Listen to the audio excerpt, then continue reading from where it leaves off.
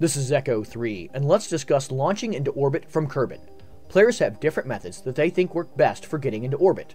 In this video, we will use this rocket and attempt to get into orbit using 4 different approaches. Our rocket has a starting vacuum delta V total of 4,506 meters per second, and we will attempt to reach a circular 100-kilometer orbit flying east by hand.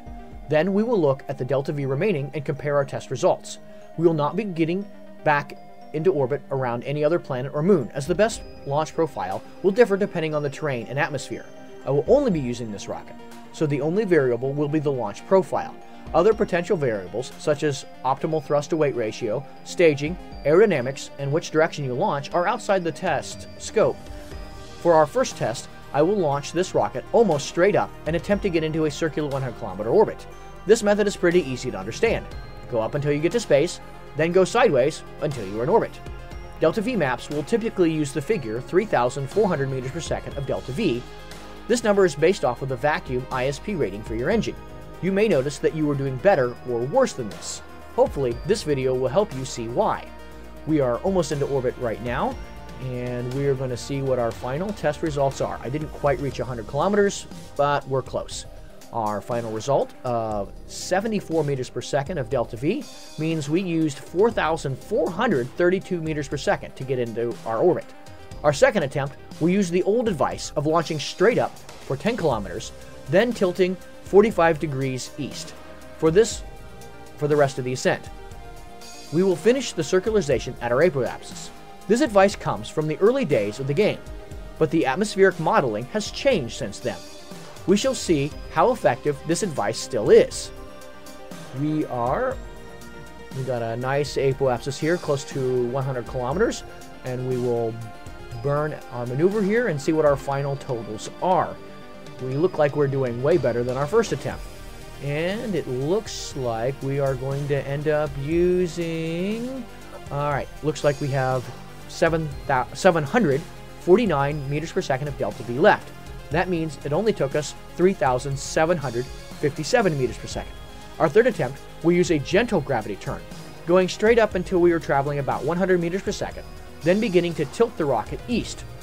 We will still try to be going 45 degrees at 10 kilometers, and keep tilting the rocket over, pointing generally prograde until we achieve a 100-kilometer apoapsis. We will then finish our circularization at that point. Here we set up our maneuver node, and it looks like, based off of our maneuver node, that we are doing better than our previous 2 attempts. And we will be able to see here as we finish our burn what our final totals are. And it looks like we have 1,090 meters per second of delta V left. That means it only took us 3,416 meters per second to get into space. The final launch will use a gravity turn, but it's going to be a little bit more aggressive, trying to be tilted around 45 degrees by 8 kilometers and continuing to tilt until the craft is almost horizontal with the surface as it accelerates. The Oberth effect still applies while accelerating through the atmosphere. In general, gravity loss is a far larger factor than atmospheric drag. A gravity turn can be too aggressive if you end up needing to fire your vacuum engines in too low in the atmosphere, or you are burning parts up or destroying them with aerodynamic forces. And we have actually quite a ways to coast due to how much we have accelerated in the atmosphere. And we're going to set up our maneuver node here, and it looks like we're going to be even slightly more efficient as we burn this. And we'll see exactly what we finish up here.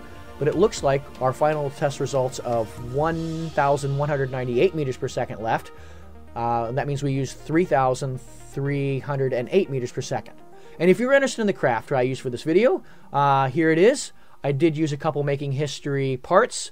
The engine, the Bobcat, and the engine plate are from the DLC. Other than that, it's a very simple design that you could attempt to replicate. Very capable for reaching low Kerbin orbit, even with a very poor launch file. Hey, thanks for joining me to discuss gravity turns. See you next time.